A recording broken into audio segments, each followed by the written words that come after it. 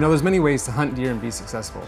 You can stand hunt, you can stalk, some places you can hunt with dogs, some places you can hunt over bait. You can even drive around in a pickup. You know, no matter what way you decide to deer hunt, they all have their advantages and disadvantages. You know, it's your hunt, you can hunt any way you want to. I think more importantly, it's the why as opposed to how. You know, it's why you hunt as opposed to how you hunt. But you know, there's one way to hunt that really lights my fire. And when I'm successful at it, it's when I feel the most gracious and satisfied. And that one way is deer tracking. So I want to explain the real reasons why I love to deer track. And well, there's multiple reasons. I think there's 5 reasons that came to mind. So the first thing that I love about tracking deer is the adventure it presents. When I get out on a deer track, I never know what's gonna happen, and I never know where I'm gonna end up. I love the unknown, I love the mystical part about it. It's an excellent way to observe deer behavior, from rubs, scrapes, bedding, how they interact with other deer. You get to observe a lot of other wildlife. You come across so many other things when you're tracking deer. In deer tracking, it's like a puzzle. You're trying to figure out what the deer is doing. Sometimes you ask yourself why he's doing it. And then you're trying to predict what he's gonna do next. What's his next step? What's he gonna do next? You know, and while you're tracking deer, it's a great time to discover new territory. You never know where you're gonna end up. I don't know how many beaver bogs and places to fish that we've discovered while tracking deer. Other good places to hunt. You find pockets of deer here and there.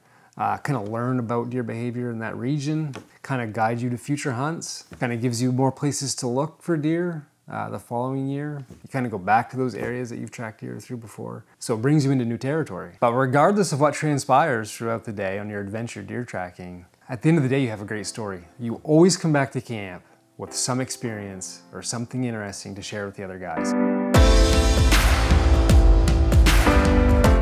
So the second reason I love to deer track is the physical and mental challenge of it. You know, like a lot of things in life, if you've ever done anything that was truly challenging, that truly tested your limits, and you were successful at it, it feels so much better. I feel so satisfied when I shoot a deer tracking, as opposed to just kind of waiting to randomly have one show up and have chance be more of a dictator of my success than me actually putting in the effort.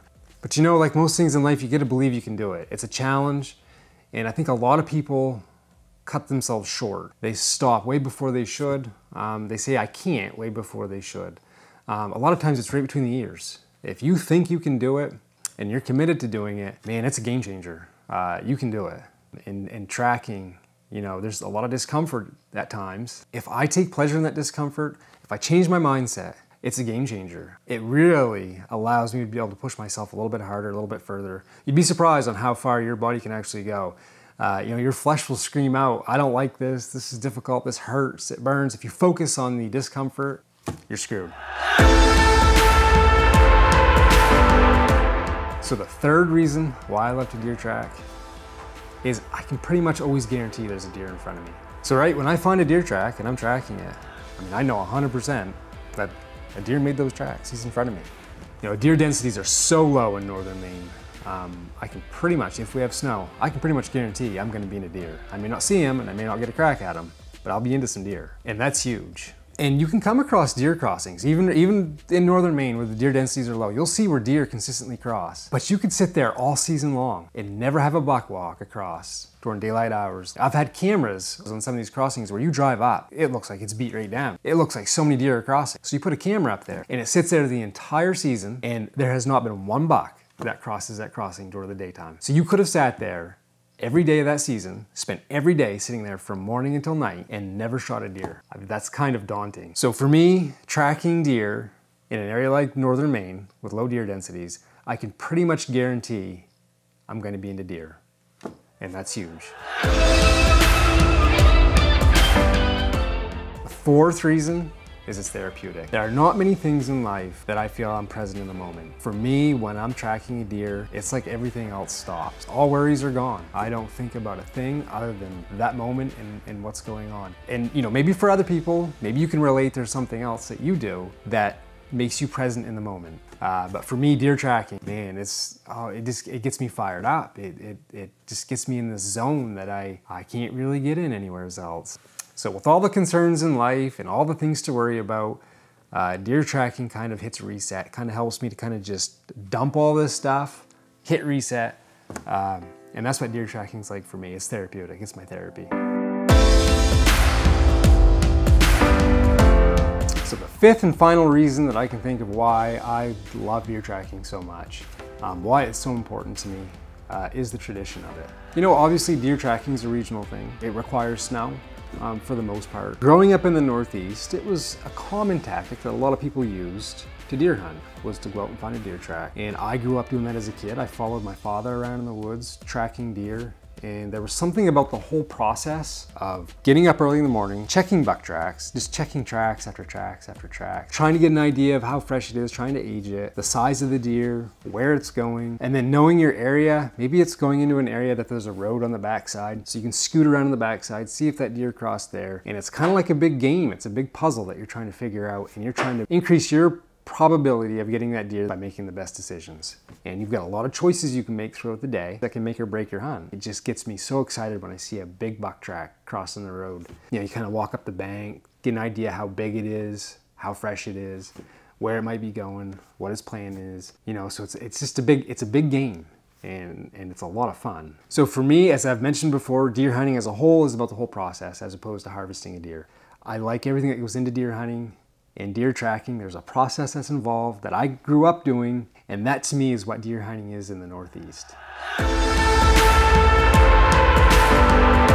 There's many ways to be a successful deer hunter, and there's many ways that people hunt, and I'm not saying that there's a right way or a wrong way. I think we all have our own way that we like to do things.